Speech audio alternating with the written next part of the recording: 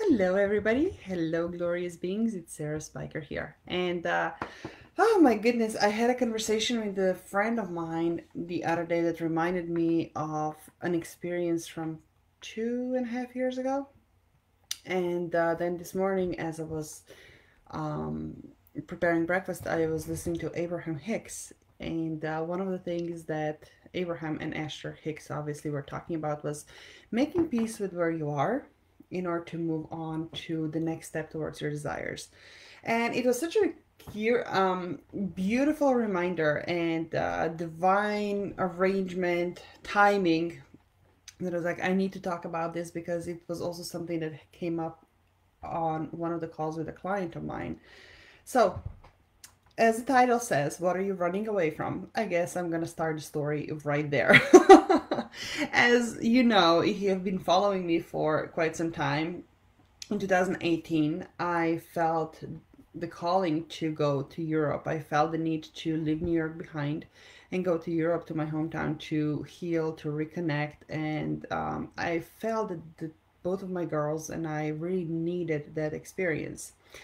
For those of you who might not know, the journey of overcoming postpartum depression and severe burnout led up to that decision, and journeying to Europe was kind of a one of the final pieces in this whole healing experience and transformation, from really becoming who I am now, right? Looking back, it all made sense.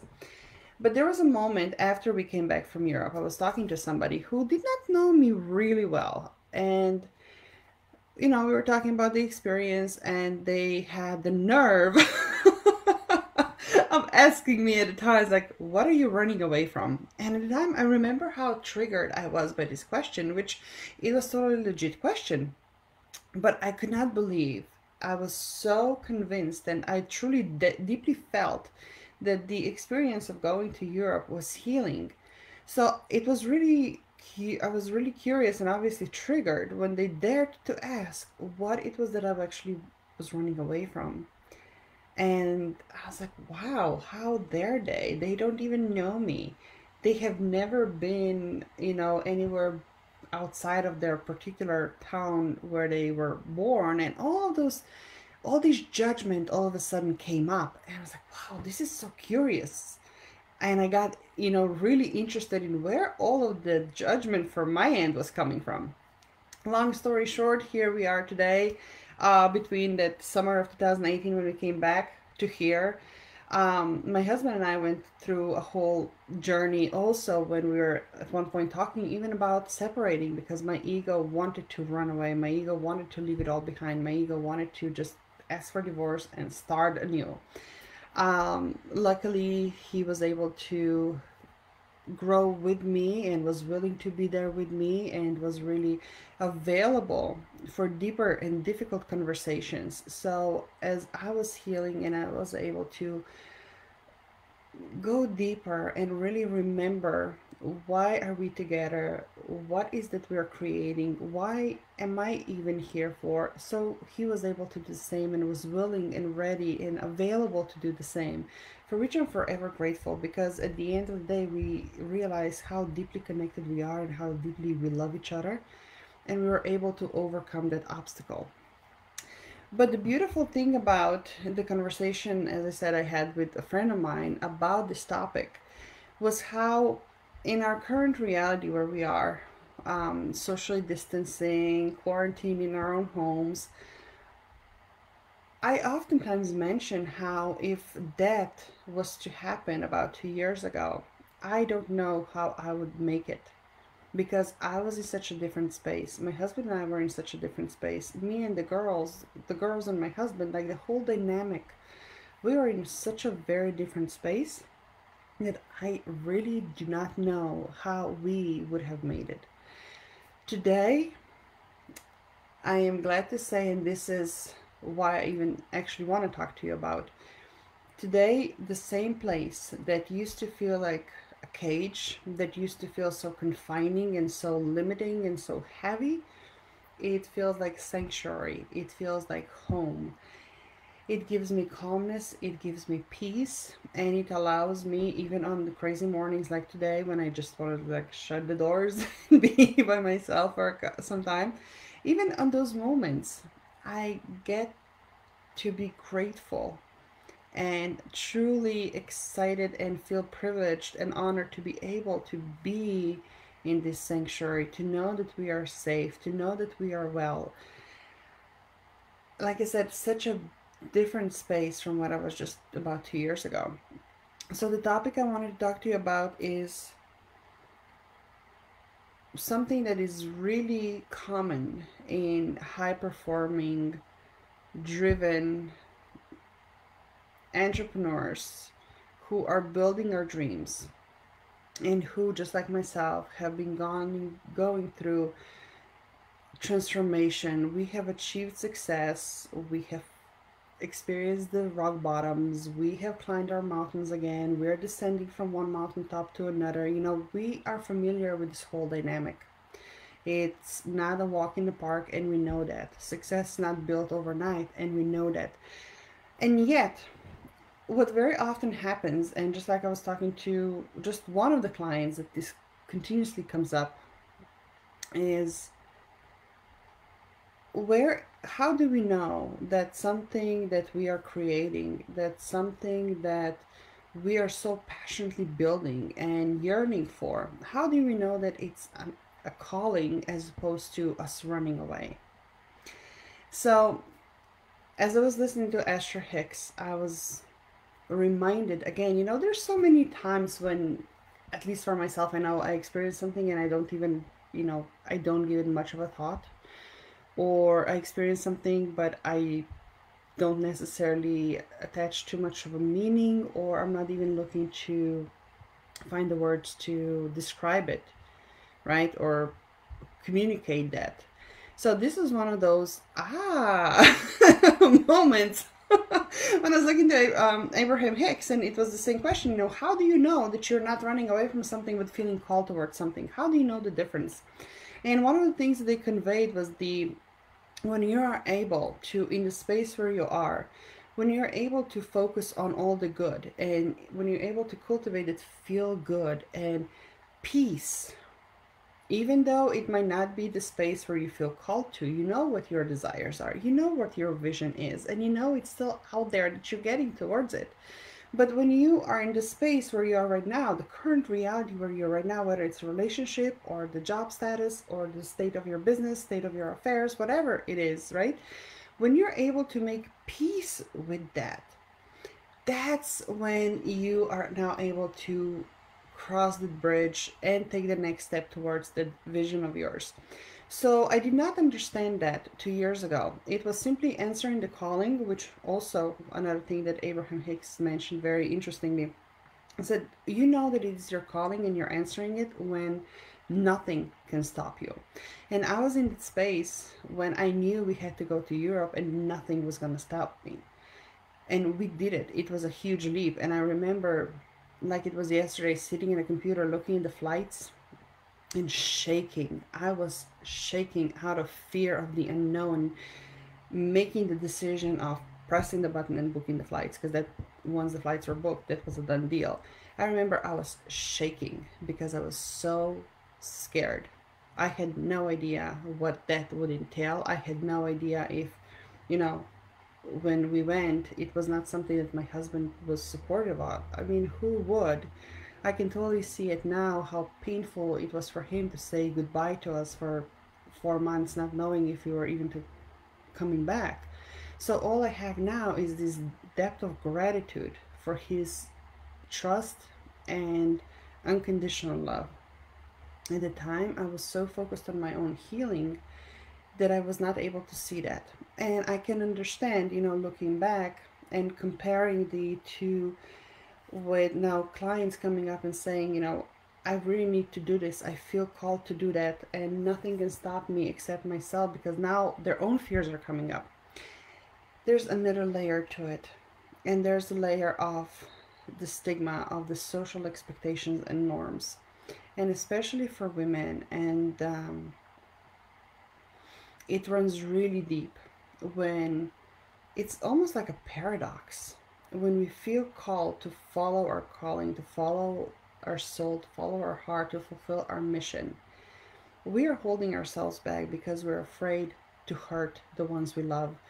We are afraid to come across as selfish, as insensitive, but that's exactly the very thing we need to do in order to set ourselves free. And as Glennon Doyle says, to set others free. Her book is actually Untamed is on my reading list, but from what I'm hearing, it's another one of those serendipitous moments. It's like, oh, this book has been on my heart since this trip to Europe, and I have not gathered the courage to write my own version of it yet. So hearing the feedback and the insights from her is like, ah, thank you. Thank you, thank you, thank you for starting this conversation. Thank you for helping so many others see the importance of trusting ourselves and making the leap no matter how difficult, how scary it is. So to turn it back, the what are we running away from? This is exactly what happens oftentimes when we are trying to hold ourselves back, minimize ourselves, censor ourselves, clip our own wings so that we wouldn't hurt somebody else. We are actually running from our own destiny. We are actually running from our own calling. And what ends up happening is that we are not serving not ourselves, not those around us, and we're keeping ourselves caged as well as those around us, because without the wings, right? We are just minimizing ourselves, squeezing ourselves in the boxes, and not really living in our all authentic, fully expressed, powerful, unstoppable, glorious being. It is challenging to actually articulate this sometimes. And like I said, when I went through this experience back in 2018, I did not have the words for it. I did not even have a point of reference to say, listen, this person has done it too. I did not have the statistics to prove the benefits of it, to say, listen, those people have done it according to the statistics, these are the outcomes, these are the benefits, these are the risks, and so on. So I literally had to trust my own heart. I literally had to trust my own soul, and I had to gather the courage to go. So no wonder the question of what are you running away from a virtual stranger really ticked me off at the time. And as said, looking back from today's perspective, I was still running away from the depth of becoming who I was destined to become, because there was so much more to that being that I am now stepping into that I was afraid to even look in. And I was afraid to have difficult conversations. I was afraid to make even more difficult choices than just simply booking the flights and go. And again, when we choose to fulfill our mission, when we choose to take the next step and the next step and the next step, the universe always has our back. And that's where the time stops in terms of the timing that is construct of our own mind. And the divine timing steps in, because everything that follows, all the sequence of events, are exactly orchestrated exactly in a way that they need to happen in order to support us on our journey, in our own experience, in obtaining our own lessons. Whew, that was deep. But again, that was a conversation that my friend and I had just the other night, and it was such an interesting introspective in just how much can change in such a short amount of time, when physically we still live in the same house, we still are in the same marriage, we still have pretty much the same routine, but my perception of it is now entirely different.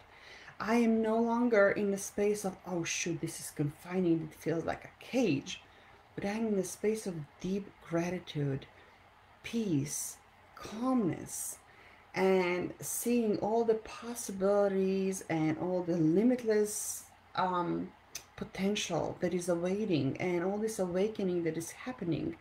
And I can really almost like lean back a little bit and just be in this whole experience and soak it all in and be there for the girls and try to be there for my husband as much as he needs me as he's navigating this in his own different way.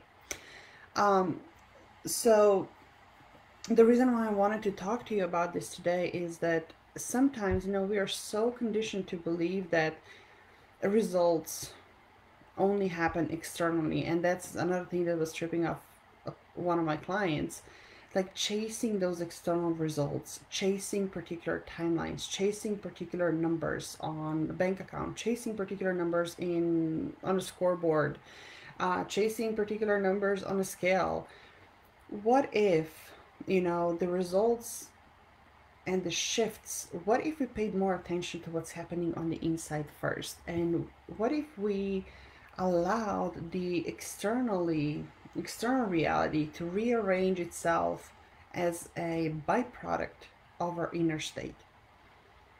That to me, not that long ago, was such an abstract. It was like, well, time out, what do you mean? I need to have this first in order to. And we all know the story of one day when, then I will, right? But I do hope that sharing my story, that sharing my experience, in case you find yourself in a space when you might be doubting, when you might be scared, when you might be uncertain of how to proceed, there's so much more that's coming through here. Because if you're really honest, if we really pull back the curtain, oftentimes it's not even about proving ourselves and chasing those numbers and chasing accolades and chasing status symbol. One of my fears was, what am I going to say to my girls? What kind of example am I setting to them? If I'm standing still, if I'm settling, if I'm accepting less than the fullest, most expressed version of myself, knowing that that consistently changes, knowing that that consistently evolves, and knowing that along with it, my business grows and evolves, our marriage grows and evolves. What if it was about them? And what if what was holding me back was not even the fear of being judged of what are others going to say, but when it comes to reaching a certain amount, certain level of success, what if it comes down to having to choose, am I going to dedicate myself to answering my calling and fulfilling my mission, or choosing the love for my kids? And oftentimes it's marrying the two that becomes challenging. And oftentimes I do feel that women, especially, the way we were raised and conditioned, we feel we need to choose one over the other, and in order to avoid being called selfish, insensitive, we choose to let go of our dreams, and we choose to let go of our calling, and we choose to kind of settle for less than what we are meant for and destined for. So the question now really comes down to, what I offer to you who are listening, and if this really resonates, and if you are finding yourself in a space where you might be wondering how can you get to have both, or who do you need to become in order to have both, have it all. Maybe it's not even about having it all, but just taking one step at a time. And how do you get there to where you know you're destined to get? What do you need to let go of? How do you forge a path? What if you screw up? Is it even possible to screw up? Is it even possible to make a mistake when everything is arranged divinely to support you on your journey? If everything is a lesson that you get to learn and not a mistake that you get to make? Doesn't that really take off so much pressure? I know there's quite philosophical approach, and I haven't studied philosophy, I can promise you that. But it is something to all of those questions. There's something behind it. At a certain point, you look in the mirror and the reflection staring back at you, it's like, you look familiar, but I'm not quite sure who you are. And to me, I know that has happened continuously with every up leveling, and every single time I chose to step closer and the next step in fulfilling my mission. Yes, energetically I had to recalibrate. Energetically, my kids had to recalibrate their own energies. I will never forget about 2 years ago, 2.5, 3 years ago, I went through one of my first experiences of deep energetic healing. And it was a 5-day event. Every day we dove deeper. Every day we did work. We cleansed, we activated, we recalibrated, we integrated. At the end of 5 days, my kids came from school, and at the time she was 4.5, 5. My oldest daughter turned back and was like, in the evening when I was about to tuck her in the bed, and she's like, no, I'll do it myself. I don't know who you are. I just want my mommy back. And I'm looking at her, and she's like, I know physically who you are. I just don't recognize you on the energetic level. And she went to bed.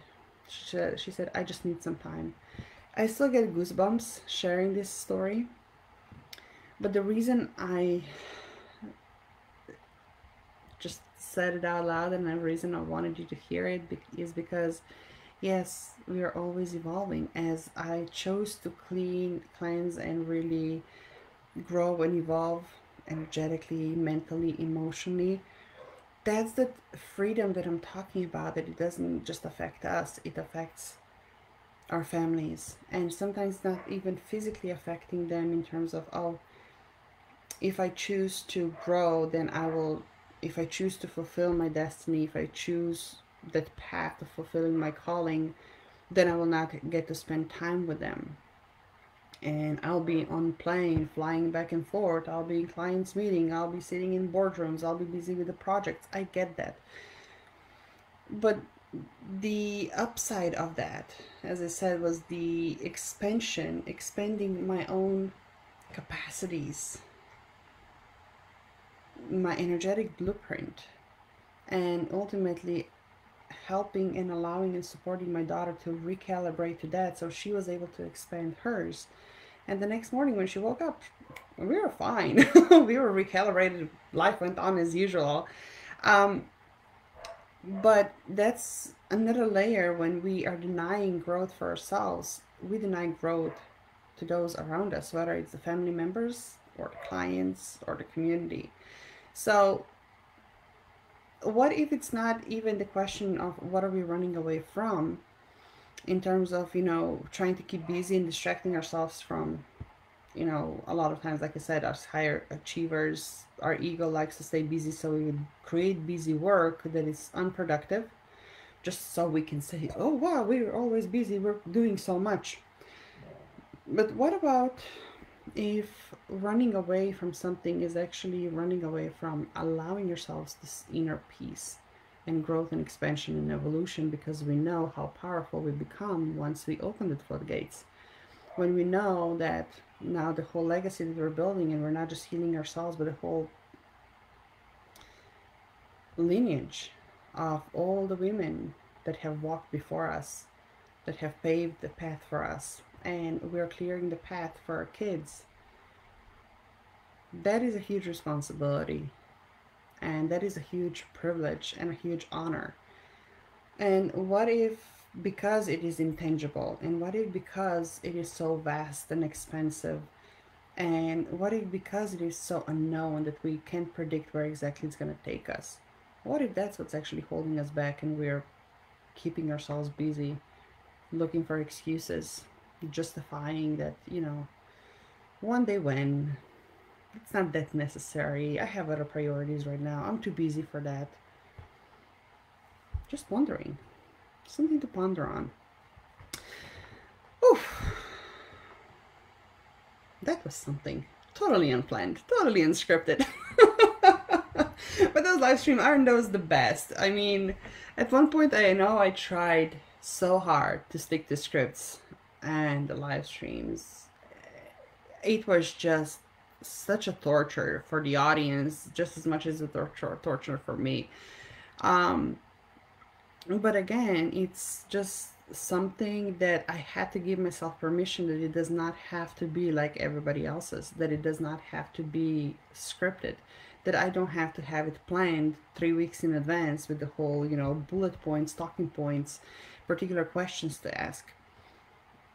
I had to give myself permission to allow for this being tapped in and simply streaming and knowing that whatever is coming through is the exact thing that needs to be conveyed, and it is the exact thing that somebody out here needs to hear, and that somebody might not even want to engage, to press a like or a heart or make a comment. And what if we allowed ourselves to detach from the need to yet chase another number? So it's not just the number in the bank account or scoreboard on a scale. What if it's also number of the likes, and we're putting all this pressure on ourselves and confining ourselves to the norms and expectations and check boxes and scripts, chasing this number that at the end doesn't mean anything? But what if we knew that by simply being us, simply being vulnerable, simply sharing our own experience, sharing our life story, sharing the most painful, the most daring, the most sad, the most angering, the most exciting, the most embarrassing moments, what if our experience can become somebody else's survival guide or playbook without us even knowing? What if by ourselves, one of my mentors said the other day when we were in a conversation, she said, do you realize that by putting yourself out there and opening up, you allow each and one of the thousands of people who then listen to this story heal themselves, put themselves out there, and it creates a ripple effect of impacting thousands, tens of thousands, if not hundreds of thousands of people, simply by choosing this one time to put yourself out there and sharing from the heart, honestly, vulnerably, although I can still not pronounce the word correctly, as you can notice. What if? What if? So all of those things, are something that I have experienced on my own journey. And a lot of those moments, I used to pride myself with how hard they were. And I used to pride myself on the hardship and all the sacrifice. And I was seeking the approval from that, because when I was talking about overcoming postpartum depression, when I was talking about openly, trips to the ER due to severe burnout, or proudly explaining, how I lost my job and then I started my business, or even leaving my whole family behind in Europe in order to come to New York on my own and without barely speaking any English and da da da da da. There was this notion of hardship. And I remember how good it felt to get the admiration from the audience and leaving them in the wow, right? But I did not realize for the longest time that I was literally choosing the hard story. The hard story. I was choosing the story of the hardship, and I was choosing the experience of the hardship, and I was choosing to seek the outside approval based on how hard I choose my story to be. And the harder the story, the more challenging, the more that I got to sacrifice, the more that I got to suffer, the more that I got to, really endure the pain and disconnect and all sorts of things, the more exciting and motivated and inspired the audience, the better I felt. So for me, it was not even running away in terms of physical reality, but I was just so afraid of letting go of all the hardship and allowing it to be easy. and allowing it to be simple and allowing it to be enjoyable. So it is kind of ironic to look around now and consciously say that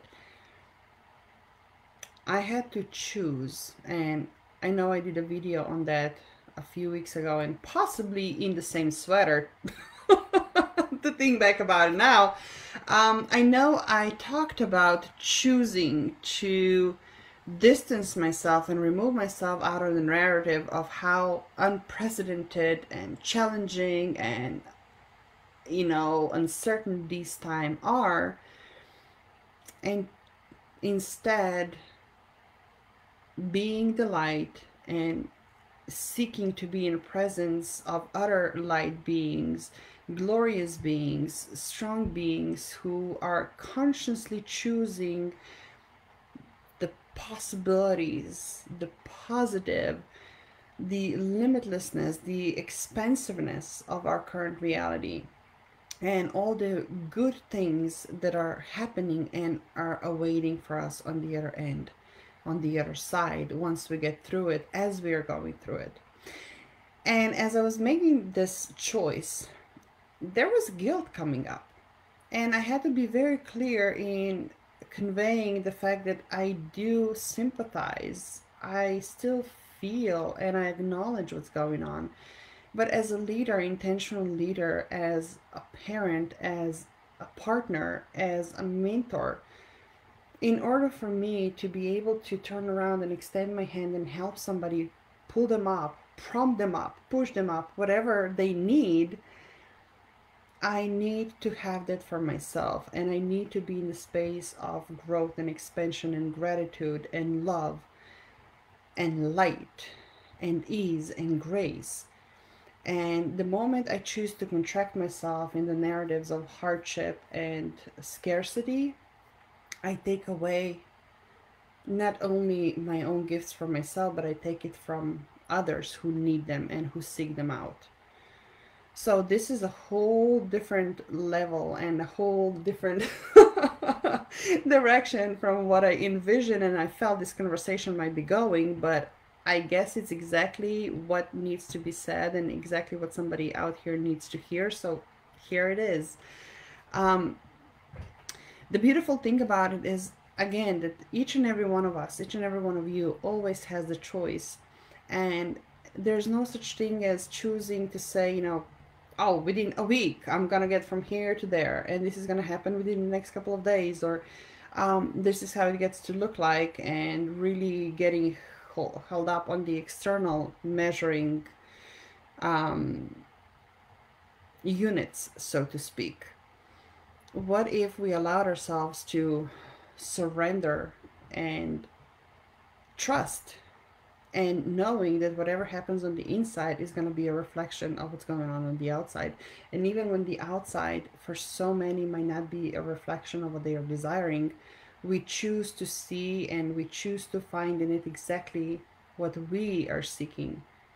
And one thing to kind of bring it all together and leave you with, another thing that I have learned, and it has been explained in many different ways, and there's no one person that I can quote, but the essence of the message is that whatever is that we choose to respond with, that's what we're going to create and receive next.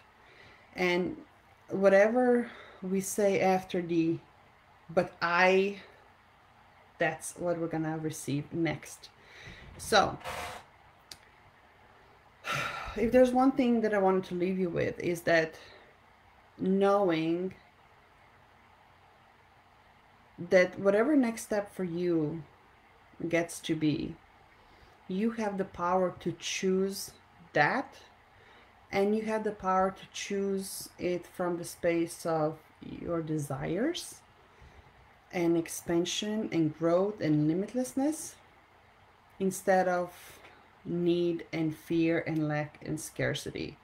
You have the choice, moment to moment, minute to minute, hour to hour, day to day, week to week, month to month, year to year, to literally change the trajectory of your whole business, of your whole life, of the impact, of the legacy you get to leave long after you're gone, long after we are all gone, we get to have this choice of what lens we get to see things through and what we get to speak into reality.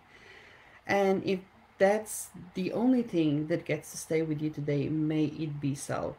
Because I do believe, and from my own experience, it has been such a profound revelation that literally changed everything. It literally changed my current physical experience of living in a space that used to feel like a cage to what now feels like sanctuary. It went from me feeling trapped in a relationship to now feeling this is really where we belong. And it goes the same for my business, it goes the same for my body. Now, I'm not saying that we get to settle like Abraham Hicks that I referenced at the beginning of this live stream. It's not settling and saying, okay, fine, this is all there it gets to be. No, but once we choose to make peace moment by moment, when we choose to really find the positive in each moment, now we operate from the space that opens up and creates the bridge to our next levels and to now next desire, the bigger desire, the more vibrant, this deeper level of it. And we, as we are bringing into reality, as it materializes, we're never gonna go there. The journey doesn't end. And it is so funny because another thing that my friend and I were just talking about the other day is like, wow, looking around, it's exactly what we have been asking for and envisioning. But we get so busy and wrapped up in our day-to-day struggles and challenges and all the stuff that we need to create that we forget to stop and just acknowledge and think and be grateful for it. So yeah, it's time to stop and smell the roses, and it's time to really choose deliberately, intentionally, what our energy, what our focus, where does it go? Because that affects what happens next. And as we multiply those, as we stack them up, those results, those feedbacks, those shifts become exponential and ultimately change the whole trajectory of our entire being, entire life, entire business experience here, the legacy we get to leave behind, which is something I already said just a little earlier. So let me know if anything here really resonates and what is it that's coming up for you. Have you ever felt that you were running away from something, and what was it? And what changed when you realized it and you chose differently? When you chose to go inwards, when you chose to be brave, when you chose to follow the calling of your heart, no matter what the circumstances. I'm curious to hear more about it. And if you are somebody who's still on the ledge, it's like, I know I get to get there, I'm just not quite sure how, or I know I need support and I choose to have the support along the way.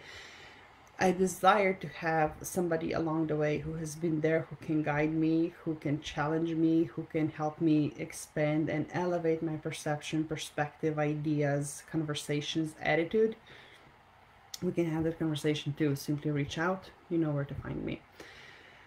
Sending you, each and every one of you, lots of love, lots of light, and we'll talk soon. Take care.